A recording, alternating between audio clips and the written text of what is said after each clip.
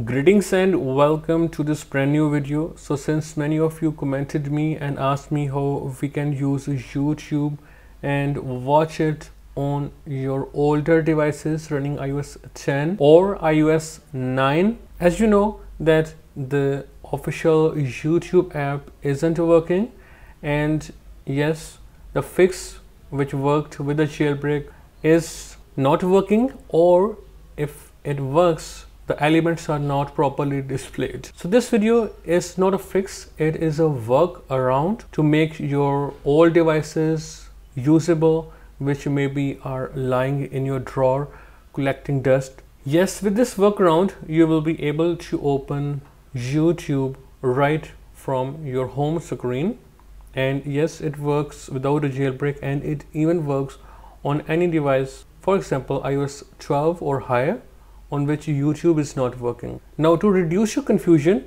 I will simply remove the YouTube app. Now the workaround is very simple. You will simply open Safari and simply head to the official YouTube website. Alright.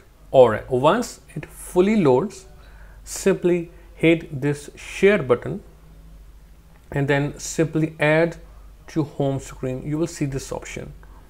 Alright, now in the name you can simply remove home and leave YouTube here, then hit add. You can see YouTube is now being shown in home screen.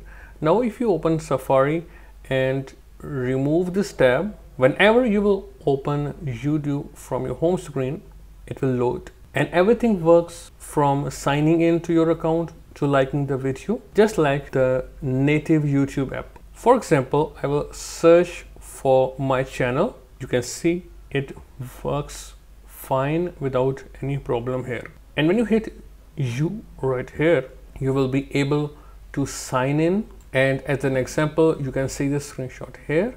I am successfully signed in and everything works. Once your watch history is populated, you will see the thumbnails like you do in the YouTube app just fine. Now the same process can be done on your iOS 9 devices.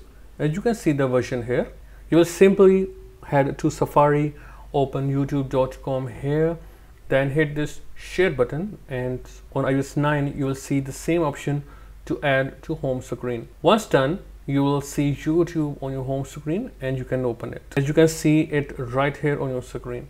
And of course, you will be able to sign in to your account without any issues. Yes, this method will work on any device running iOS 12 or higher even, because this workaround will always work.